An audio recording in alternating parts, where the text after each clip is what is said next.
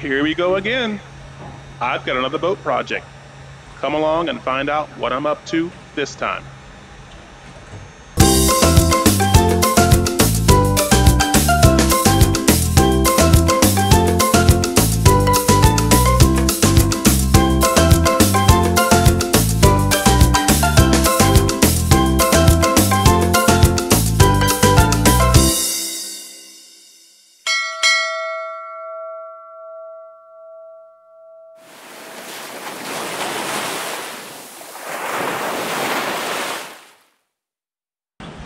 Hey everybody, this is Captain Frank with the Ship's Log on the boat again today for yet another project. Springtime is project time on your boat. You want to get everything on your boat working just fine so you're going to have an absolutely wonderful summer season. That's what I'm doing right here. Today we are working on the generator remote start. I've had a problem actually for the last few years where sometimes the remote start switch that's in the cabin doesn't always work. And when that happens, I have to get down in the engine compartment to manually start the generator down there. And that can be a hassle. So I learned that actually on a lot of older boats like this one, they installed the wire for the remote start, and they really should have used a heavier gauge wire for the distance run that it is going from the generator all the way back to where the switch is.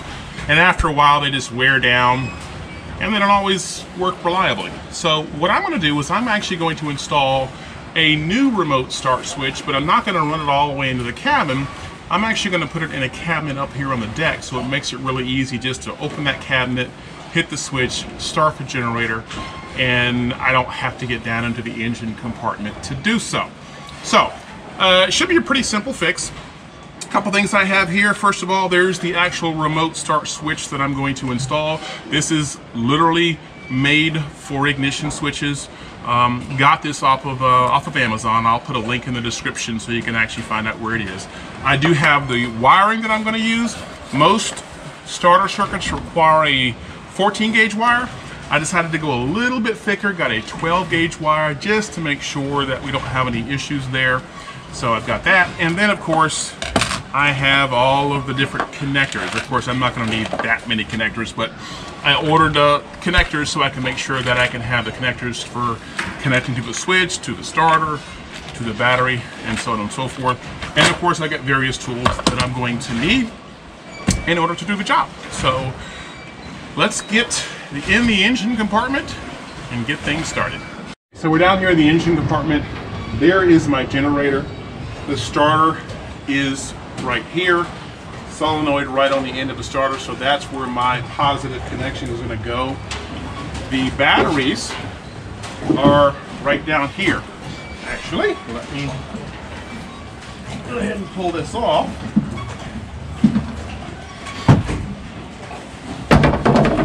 Here at my battery, this particular battery right here is the battery for the generator, so that's the one that we are going to be connecting to. And what we're going to be doing is we're going to run a line from the battery around the path, up the side, and into this cabinet. And we're going to do the same thing from the starter into this cabinet, so we can put our button there and just hit the button there anytime we want to get started. Now, before we get started, the first thing we want to do is make sure that we disconnect the battery, because as we're doing this, we don't want the battery to be connected, we don't want the system to be potentially charged, and we end up creating some sparks down here.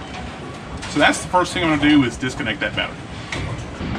Okay, so the battery is disconnected. The first thing I'm going to do now, or the second thing I'm going to do now, is I'm going to go ahead and take my wire, I'm going to fish it down inside the cabinet, down into the engine compartment, and find a nice safe path to run all along here to get to the battery itself. Then I can set my terminals up, I can secure it there, and that'll be one side of the switch. The next thing I'll do is do the same thing, except I'll be running another wire from the solenoid, which is behind me, that's what I showed you earlier, running that up to the switch as well, and then I'll connect everything together. And then we'll see what we have. So let's do that. The starter and solenoid on my boat's generator is a pretty typical setup.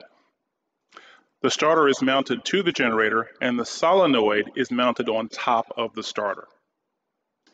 The solenoid itself is actually a switch, but it's designed to carry high current loads. It switches on and off the electrical connection between the battery and the starter to allow the starter to start the motor. The ignition switch simply activates the solenoid. Without the solenoid, you would have to have really thick cabling going all the way up to your ignition switch. Okay, so now I've run my 2 wires. I've run both wires up into this cabinet here. One of them is going to go down, like I said, to the solenoid on my starter. The other one's going to go to the battery. So the wires are run. Now what I'm going to do is just take some zip ties and secure them in the engine compartment so they're not flopping around or they can't move around and so on and so forth. Just a good thing to do to kind of help keep it protected and make sure it doesn't end up going somewhere it shouldn't go. So it's going to take a few minutes to do that. Then we'll put the connectors on and we'll hook everything else.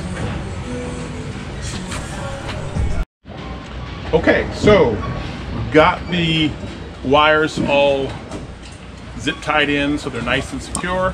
The next thing I'm doing now is I am actually putting the connectors on the ends, and of course I'm making sure that I pick the best connector, right size for whatever type terminal that's going on.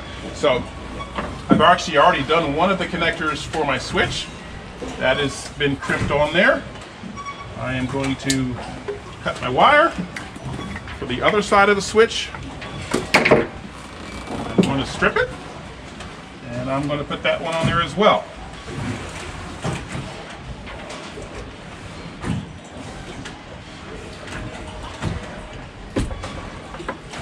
Yep.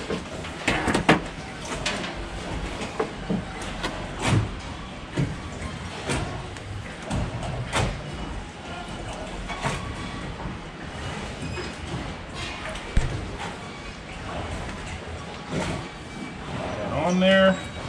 Let's give it a good crimp.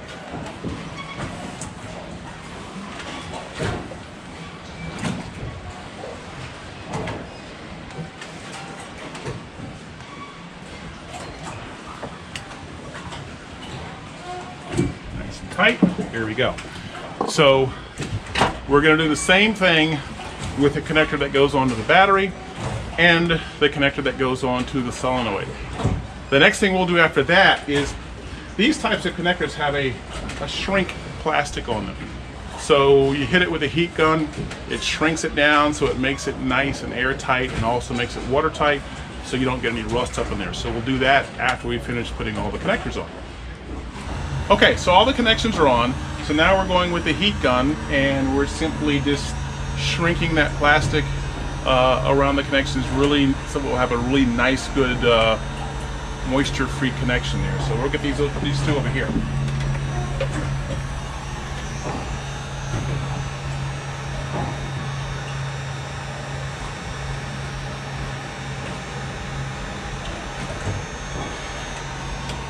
And up a little bit there.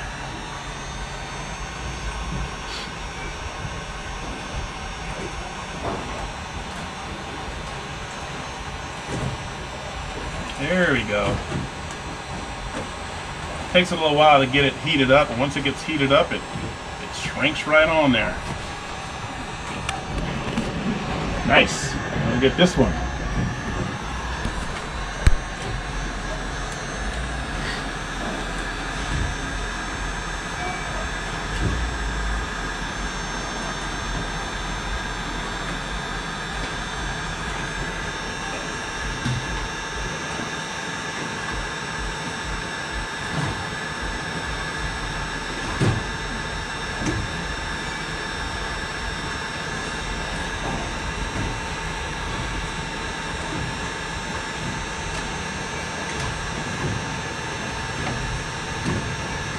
There we go.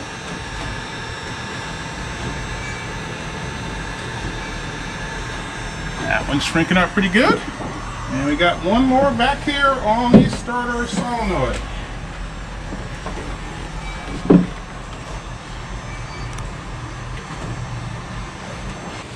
Okay, so we've got everything hooked up. We've got the switch hooked up over here. I haven't mounted the switch yet, so it's not mounted, but it is connected, so we can actually test this to see if it's working. I've got it connected to the battery. I've got the other one connected to the solenoid on the generator. So I guess now it's just, let's see if it works. So let's give this a shot.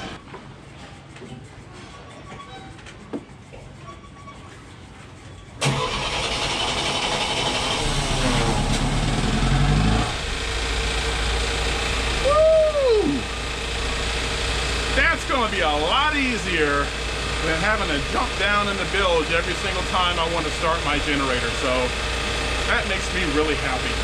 So yeah, it works.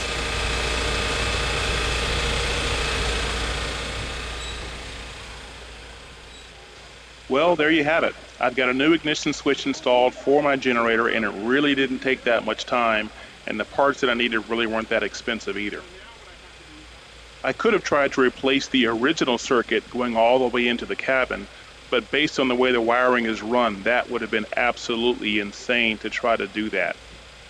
I think this option is going to work really nicely for me, and as you can see, it didn't take a whole lot of effort to do it. Thanks again for watching my channel, and if you haven't already done so, please consider subscribing because it really does help me. And if you haven't liked the video, please take a minute or so to do that as well. Thank you so much, and we'll see you next time.